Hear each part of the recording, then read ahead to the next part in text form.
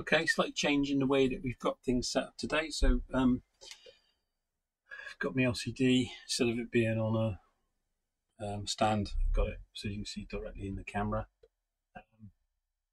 Should be easier, I think. So we're going to run through a couple of things that I bought online and basically see if they work. So the first thing I bought is a copy of Xcopy.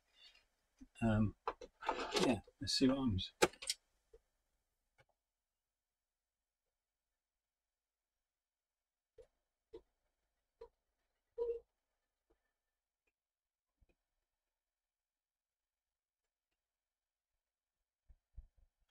Okay, so we've got all the different versions, 3.1, 6.1, 8.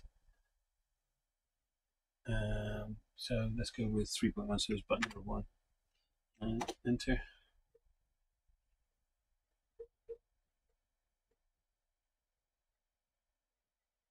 And again, we're up and running. So, from that perspective, that's pretty good. Mouse is working. Within it. So yeah, recognises DFO, DF1, that's fine. Okay, that's cool. Again, we still haven't got the control alt working on the, so we've got to turn off the mains power and leave off a bit. Xcopy works. So let's have a look at some of the other things I bought. So, copy of Hero Quest.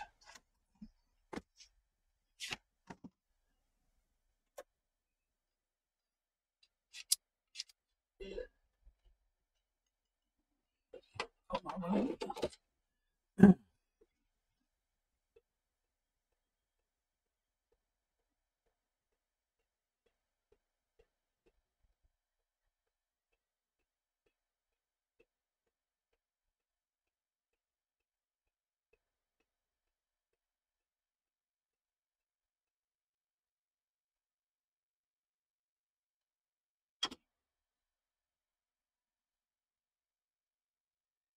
Okay, so this is the slight issue. I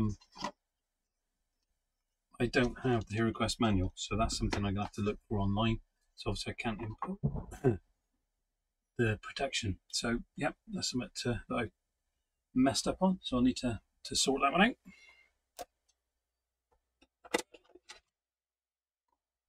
But of course the game appears to be loading.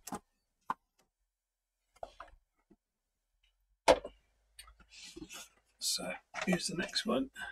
So Operation Wolf. This does come with the manual.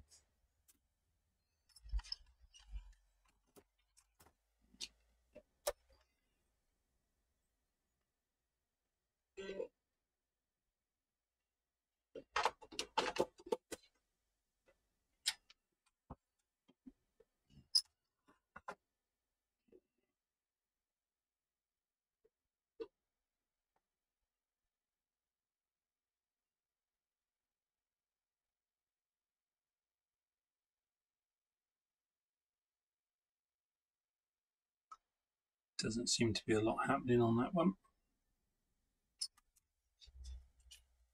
So potentially a issue with the floppy. Let's get rid of these little twisty tools that I've 3D printed just to make sure that it's nice and loose. Does seem a little bit tight. Pop them back in.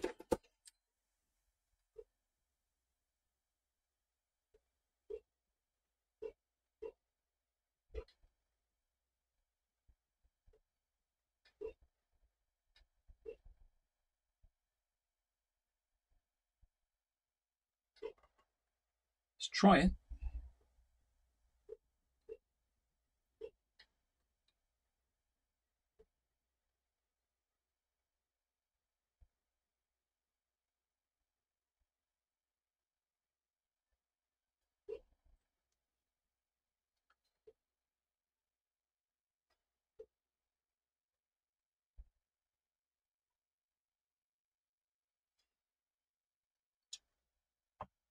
Seems to have stopped. Okay, so we're taking turn them off again. I'm going to give them another. It doesn't seem to be. Just a quick.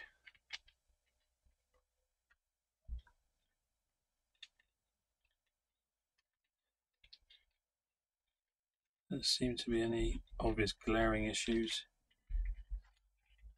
I have also 3D printed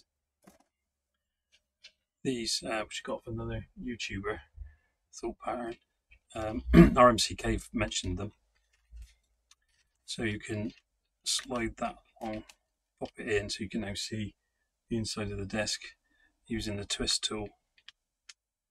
And then you can clean any areas if you see any degradation on them, and then likewise you can turn it the other way. And again, you still twist it. Quite a nifty little tool. So it does feel a bit looser, but dramatically so.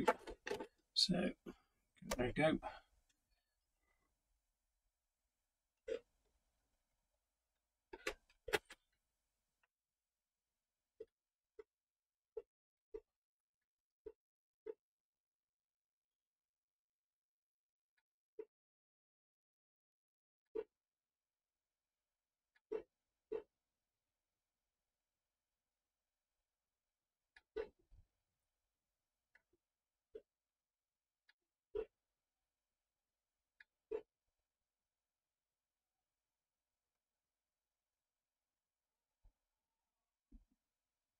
Nope, doesn't seem to be doing a lot.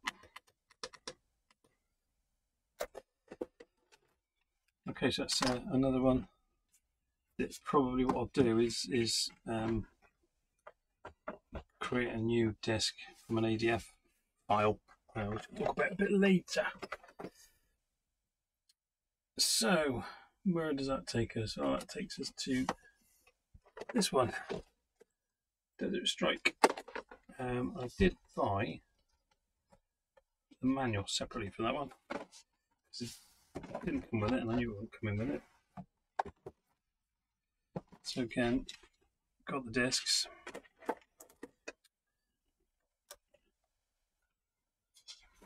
And then I bought the manual as a separate entity for that one. So let's see if we get any luck with this one. So disc one.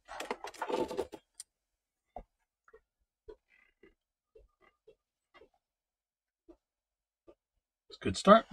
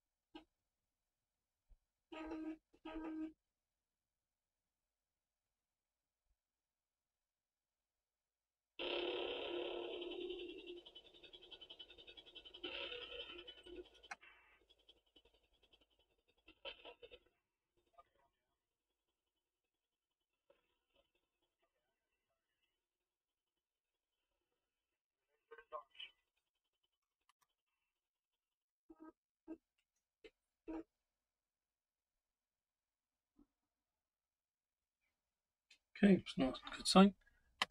Obviously that's because I clicked the mouse button, it's come up with that. So again, I maybe need to double check that, but if necessary, I'll rewrite that disc as well. Obviously, bearing in mind, I mean, these discs are so old, so you're going to get this scenario. It might be they need a clean.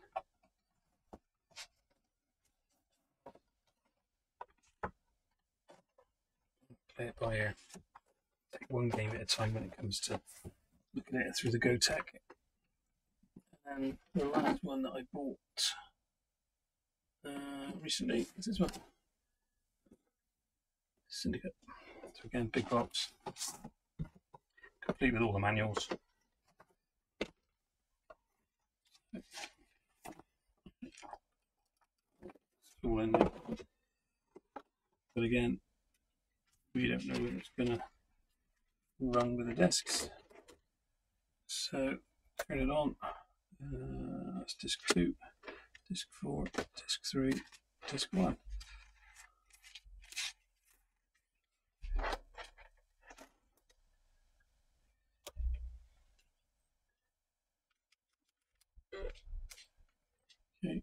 Okay. Noisy.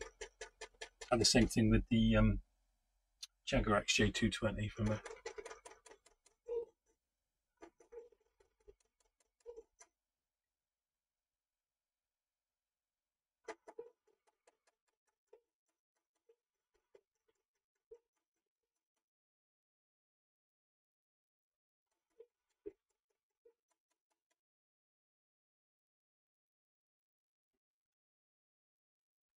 yeah, he's not liking that. We'll go with a retry, see what happens. Really noisy. Yeah, so it's got a read error. Not surprising with the noises making it perfectly frank. So, it is a bit of a watermark on it.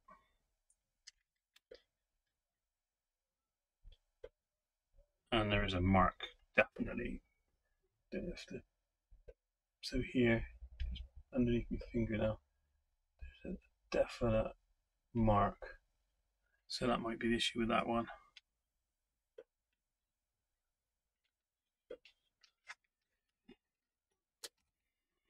But again, if we can create a, you know, a disc 1 using the GoTech, then again, you know, the thought pattern is I've still got the box, etc., etc. Yeah, so we'll cancel that one.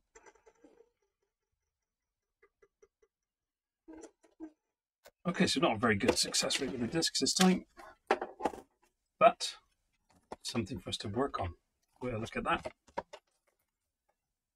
Just put that down there.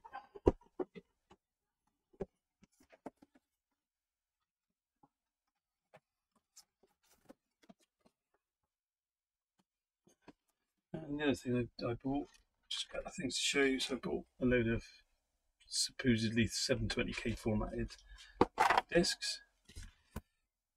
I've made myself a cleaning disc, so it's got basically you take out the magnetic unit and then you replace it with a little filter, yeah, which you, for want of a better word, cut a circle in the middle, put in the spindle, and then we take this one apart, just place it back inside with the spindle, and then it becomes a disc you can use for cleaning the drives with some isopropyl alcohol on there. It was on a YouTuber's site that I saw it and just followed their instruction. I'll put a link to that particular video in this particular at the bottom of this video. Okay. Next video, I'll just go and make another video about GoTech, I think.